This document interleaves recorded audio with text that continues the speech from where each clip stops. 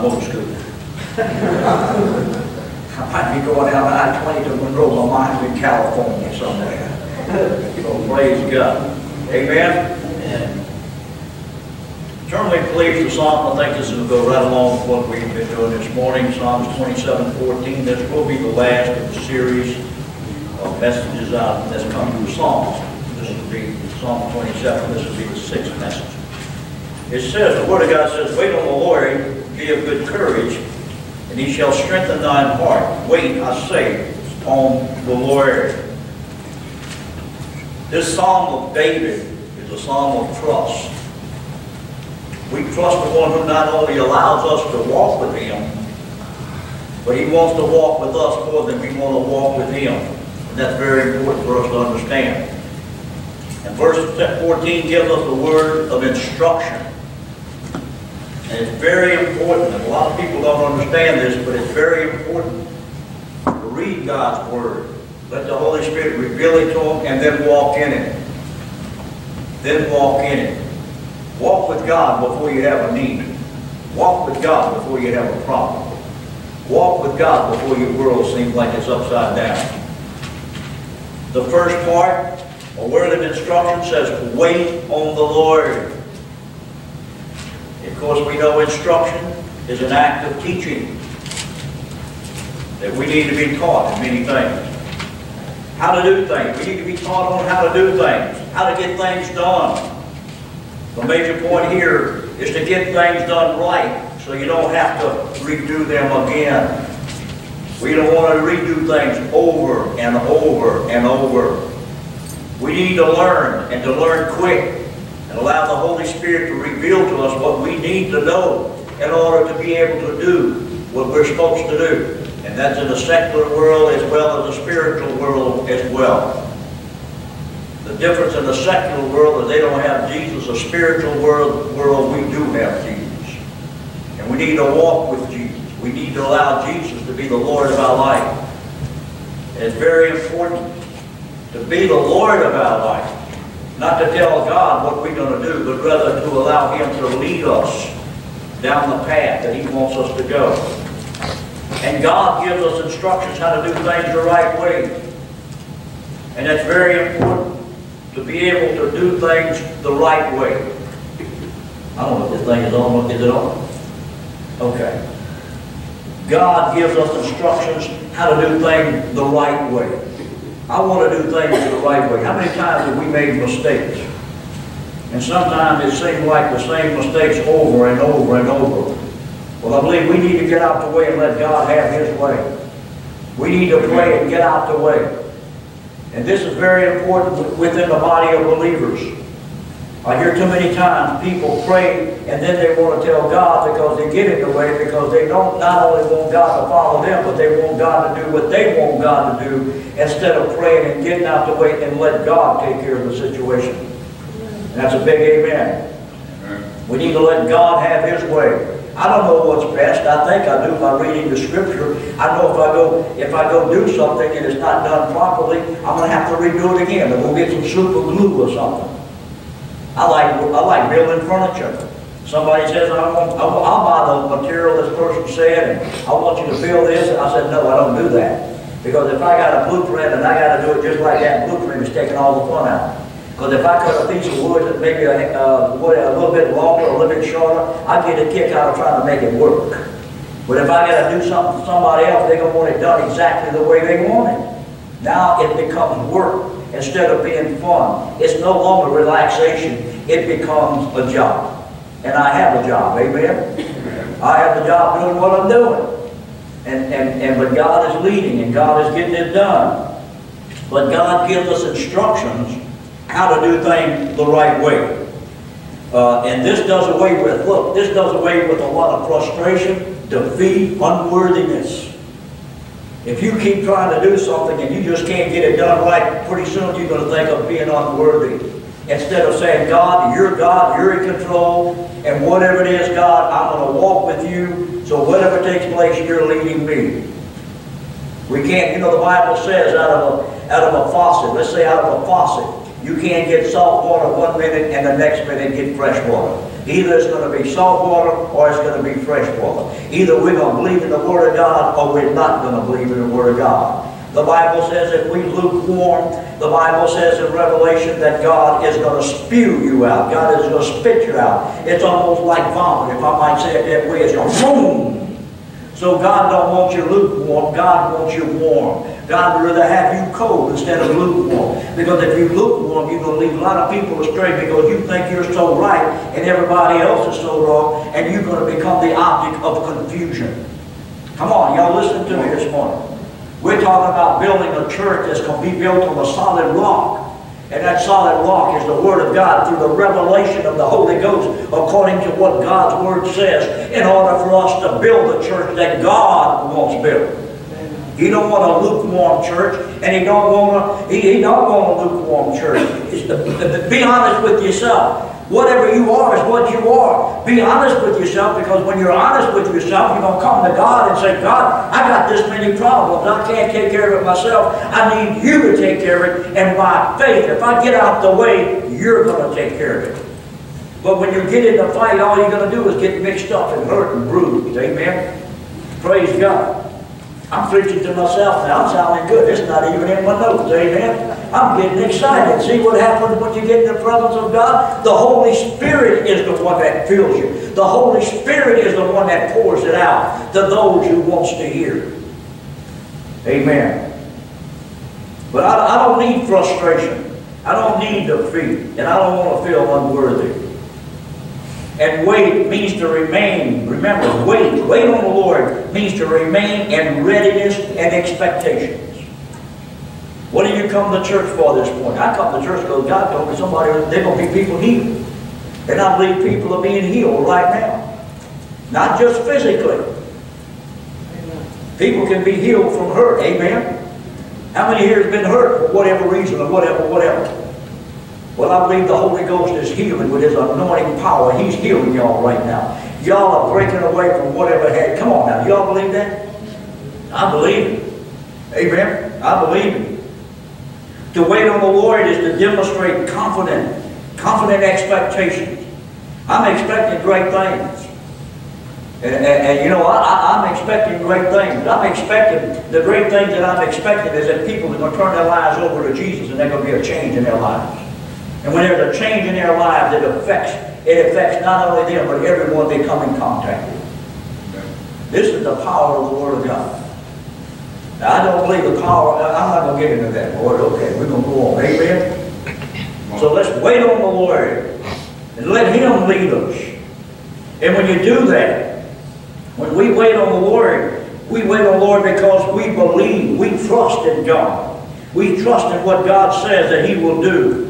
Now, doubt no longer comes in the picture at all. Doubt is no longer there. Doubt is like this. I hope so, but I don't know. I hope is founded on the Word of God. And the hope, when it was penned in that day, meant guaranteed. That hope didn't say, well, maybe and maybe not. My hope is in Jesus Christ. My guarantee is in Jesus Christ. Amen. No doubts.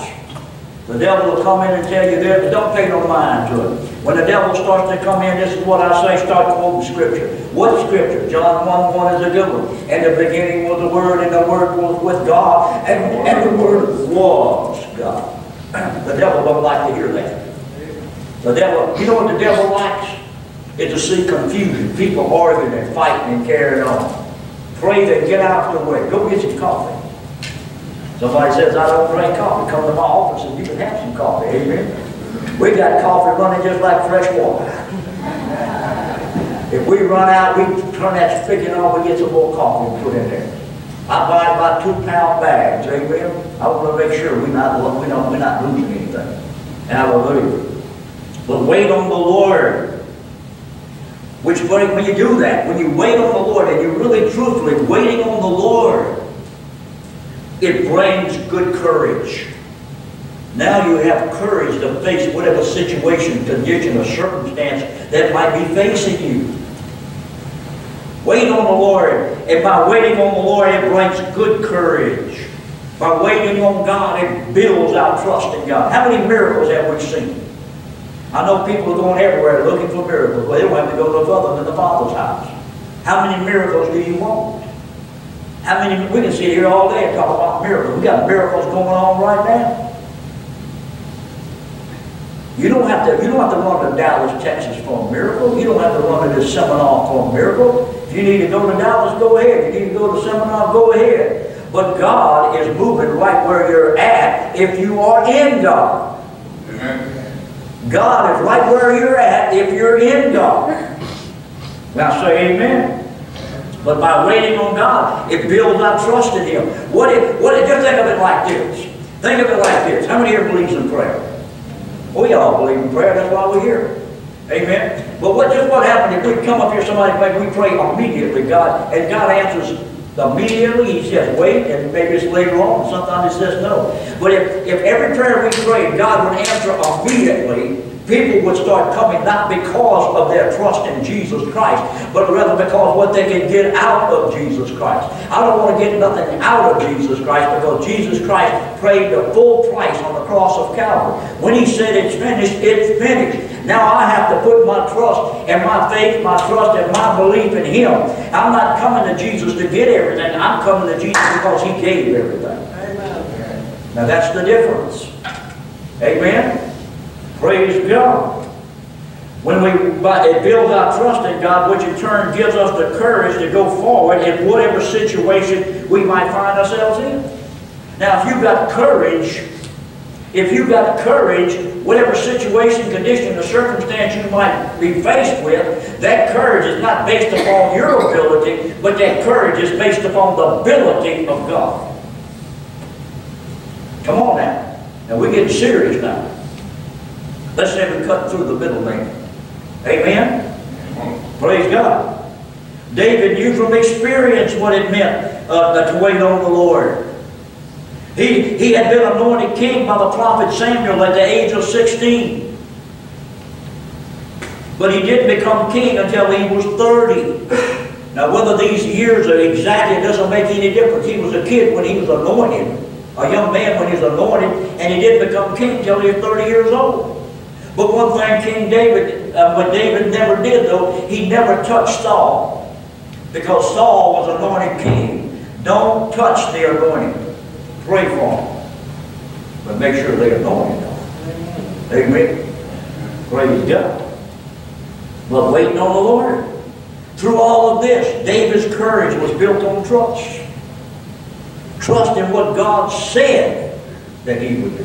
Come on now. We're walking on trust right now, aren't we? How many here are walking by faith on trust?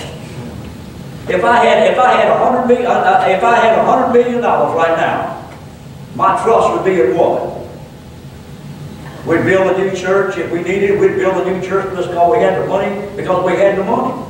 Or we'd do this because we got the money. Oh, if all we had $100 million, you had $100 million, you'd have more problem than you have right now. Your trust is no longer in the one that's true and real. Your trust is in something made by man. Now, God did set up the money system. We got, amen? We got a monetary system. But my faith has got, see where God has got me right now, I have got to depend upon who? I've got to depend on Jesus. I can't depend upon a 401. I can't depend on a retirement. I can't depend upon this. I have got to depend upon God. I have got to trust God. Now your miracles are coming. Now you're going to see signs and wonders that people are running everywhere to see. When you don't have anything and God answers, what happens? Your faith is what? Is being built, and it's getting stronger and stronger and stronger. Pretty soon, doubt is nowhere around. Doubt is on the planet Jupiter. I think, is Jupiter further than Mars? It is. Because we want to get that doubt as far away as we can. Amen? I would put it on Mars, but it's too close. We'll put it on Jupiter. Amen? Praise God. You see what I'm saying? If everything is handed to us, pretty soon the one that's doing the handed becomes the one we're looking to, instead of the one who has created everything out of nothing, who is supplying our needs according to the way that we need them. Amen. Praise God. Hallelujah. Good courage comes from knowing that God is with you and holding you up. Let's go to Isaiah chapter 1, verses 18 and 20. Okay, Isaiah 1. Boy, isn't it good this morning? Woo, Lord, Lord. There's a few more of them things, you know what? I believe I can walk on their ships. I'm going to share that with you just a minute. What did I say? Isaiah what? 1, 18 and 20? Y'all have it? Y'all have it? Amen. It says, "Come now and let us reason together, saith the Lord. Though your sins be as scarlet, they shall be as white as snow. Though they be red like crimson, they shall be as wool. If you be willing and obedient, you shall eat the good of the land." What does it say? Your sins are taken away. And if we're obedient to God, if we're obedient to His Word, it says what? Where am I at? 20.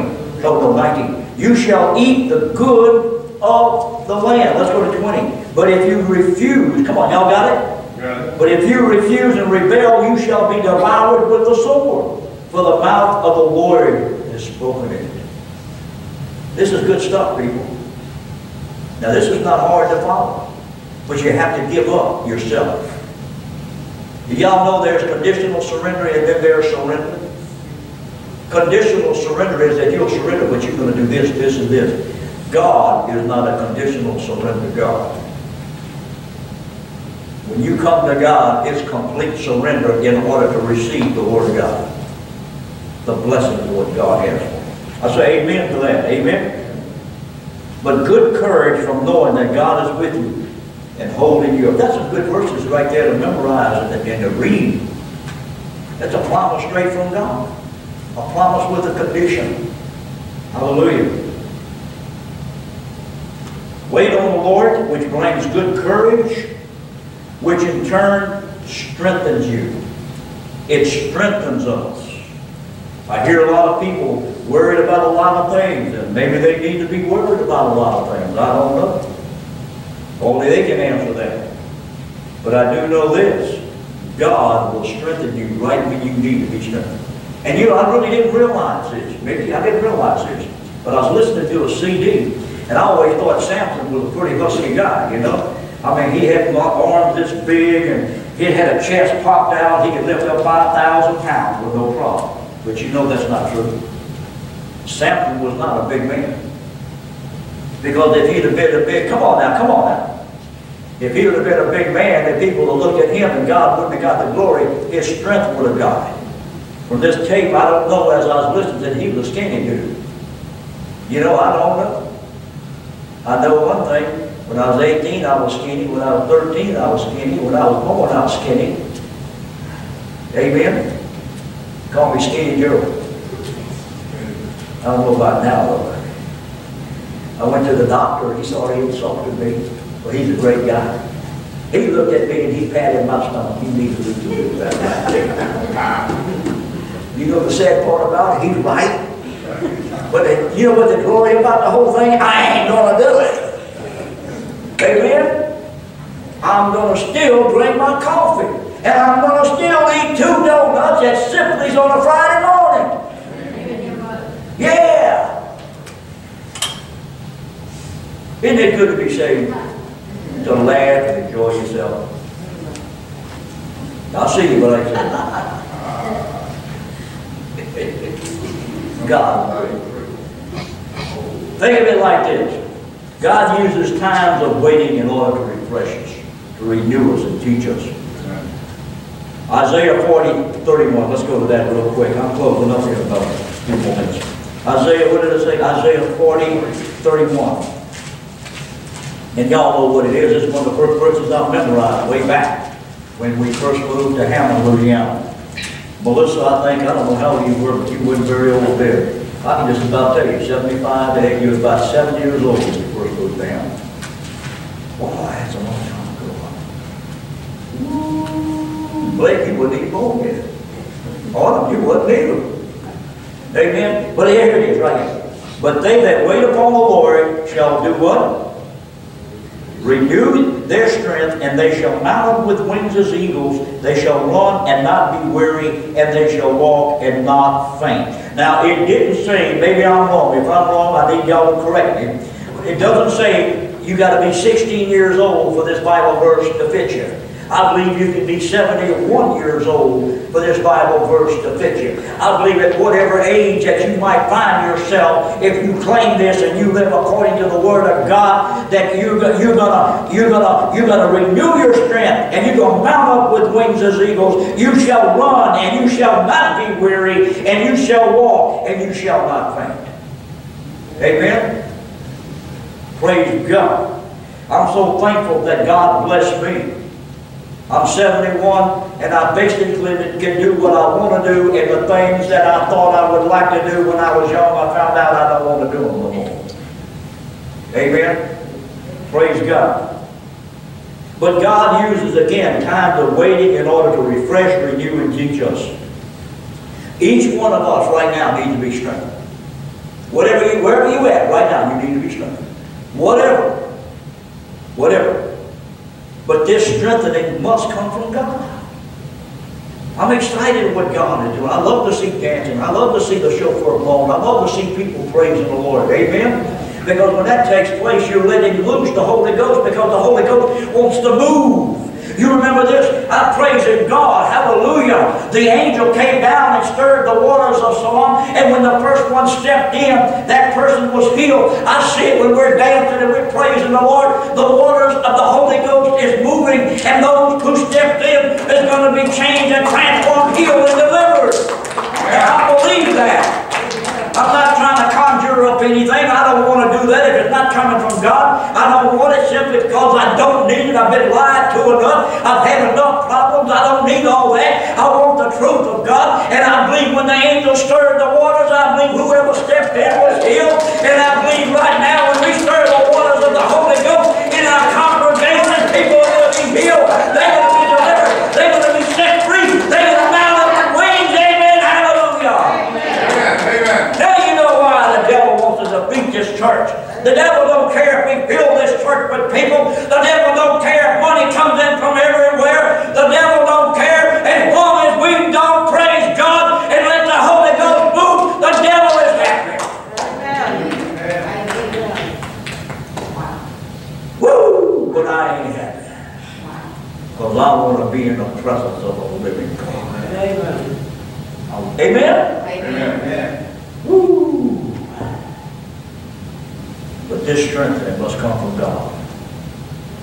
When one waits on the Lord, they are demonstrating their confident expectations. Amen? Amen. I pray that this message has touched you this morning. I pray that this service has touched you this morning. By following God's instructions, we're now ready to enter into God's presence. Wait on the Lord, which brings good courage, which in turn strengthens you to be all that you can be. Don't try to be something you're not, but rather be all that you can be within your own ability that's been given to you by God. Can I have an amen? Amen. God bless y'all.